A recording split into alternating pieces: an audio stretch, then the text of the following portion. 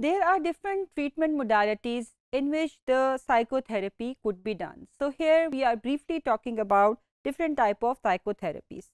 The choice of psychotherapy is depend on to the patient's particular illness as well as the circumstances, his or her preference, and side by side it is also dependent on the therapist choice as well.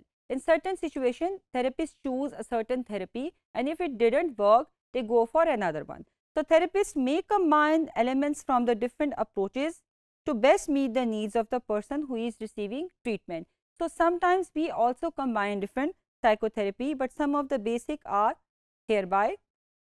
CBT, as known by cognitive behavior therapy, is one of a very popular technique in psychotherapy. It helps people to identify their change in their thinking pattern, इनके behavior pattern के change, जो cognitive distortions हैं, जो उनके लिए harmful हैं, ये therapy उनको identify करती है और उनकी cognitive distortions के ऊपर काम करती है और उनको replace करती है with accurate thoughts and more functional behaviors. At times we just think about things in all and none, white and black, and we say that we are magnifying the problem or either minimizing the problem. So, this is the therapy which is going to deal with all these issues, and it can help a person to focus on current problems and how to solve them. तो basically CBT आपके current problems जो होते हैं उनको solve करने के लिए एक बहुत effective psychotherapy है. Then comes the IPT, known as interpersonal therapy. It helps patient to understand underlying interpersonal issues. बाज़ औक़ात आपके interpersonal issues जो हैं वो इतने overwhelm हो जाते हैं कि वो आपकी life के बाकी सारे कॉर्नर्स को डिस्टर्ब कर देते हैं.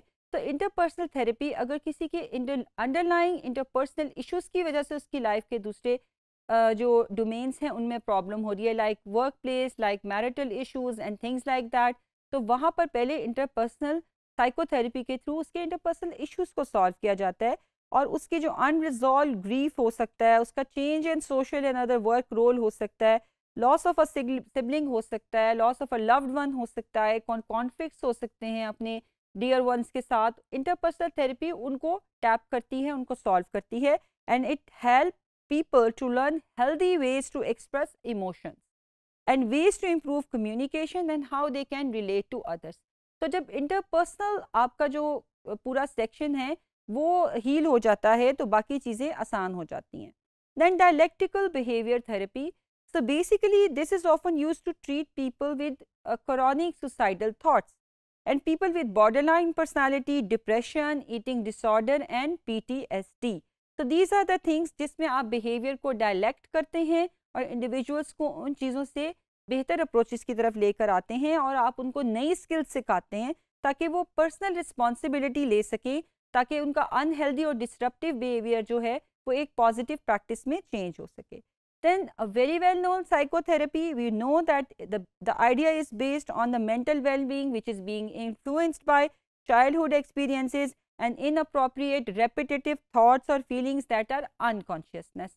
तो ये childhood experiences और unconscious behaviors जो है इनको टैप करती है कि अगर हम वहाँ पर जाके प्रॉब्लम को रिजॉल्व करेंगे तो we will come up with a better solution in the present. Then a person works with a therapist to improve self-awareness and to change the old patterns, the habits, and he is going to take the full charge of his life. This is how the psychodynamic therapy works.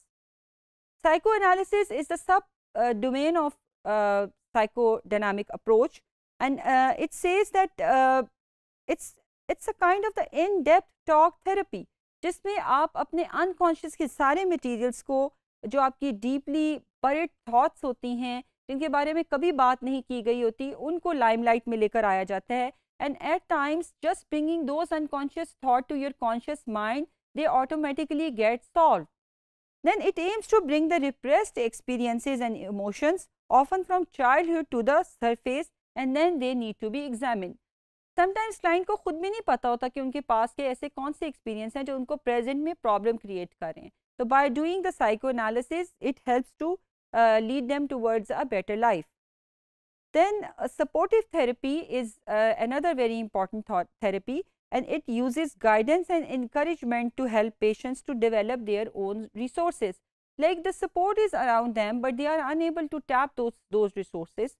So the supportive therapy helps them to engage themselves by looking up to those resources and collecting them all together and using them when they are needed. यानी वो खुद jot down करते हैं कि वो कब उन resources को अक्वायर कर सकते हैं जो उनके इर्द गिर्द हैं लेकिन उन्होंने पहले कभी सोचे नहीं. It helps to build self-esteem, reduce anxiety and strengthen coping mechanism. And in return to those things, it improves their social and community functioning. बाज़ औक़ात एक छोटा सा इशू होता है लेकिन चूँकि आपको कभी किसी से हेल्प मांगने की आदत नहीं होती तो आपको लगता है ये एक बहुत बड़ा प्रॉब्लम है.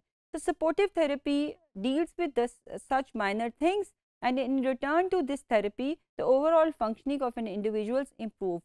So these are the therapies which are being used, and they are very effective in dealing with all the individuals who are going through different mental health conditions.